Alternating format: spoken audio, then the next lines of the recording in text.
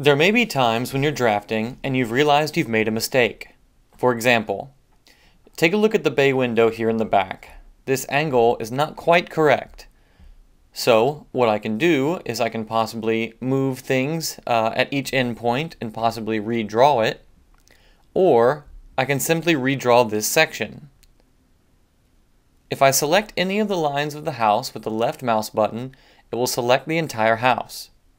I obviously do not want to delete the entire house and start over again, so what you do here is use the break lines command. You can select the break lines command from the edit menu or from the toolbar icon. Follow the status bar at the bottom, set point on line to break, click on the house line anywhere, and it'll automatically break the entire structure up into individual line segments. Now you can select any of the line segments and delete them by clicking on the line one time with the left mouse button and pressing the delete key.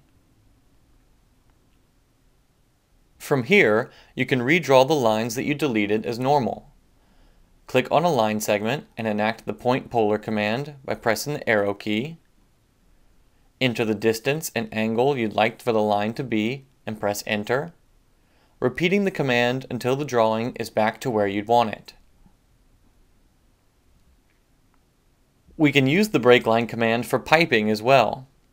Notice zone 4 comes out of the valve, goes to the right and down and up, goes out to the left, around the house, down, and here you'll see it crosses directly over a sprinkler on zone 6. This will combine zone 4 and zone 6 when you do pipe sizing. By breaking the zone 4 pipe at this intersection, your pipe sizing will not function correctly. So to fix this, you could select the line and move some of the points up so that the pipe is not crossing zone 6 here, and then do some redrawing, or you could use the break line command. Select the break line command from the toolbar icon, click on the pipe, and it is now segmented into individual line segments. From here, click on one of the endpoints and move the line up.